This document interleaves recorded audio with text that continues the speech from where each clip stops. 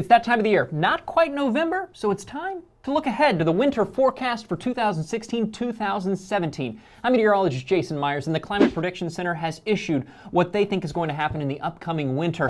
And first things first, this winter is more than likely going to be colder and snowier than what we saw last year. That's because last year we were in the midst of one of the strongest El Niños on record. This year we're looking at more neutral to possibly even La Niña conditions really taking hold in what we can expect this upcoming winter. So first things first, let's take a look at the temperatures across the country. We can expect the southern half of the U.S. most likely to experience warmer conditions from California, Nevada, Utah, and Arizona all the way over to the Carolinas and down into Georgia and Florida.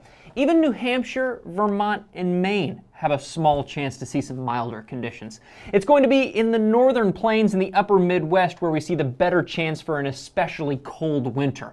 As for the precipitation, that is rain and snow, it's going to be drier across the south, which means drought conditions in the southeast are likely going to persist, if not worsen.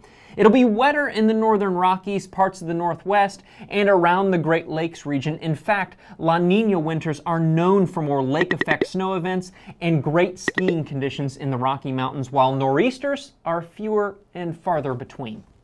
Thank you for watching this video. If you're wondering what other organizations are saying about the upcoming winter, stay tuned. I'm going to post another video to our YouTube channel soon, so be sure to go there and subscribe.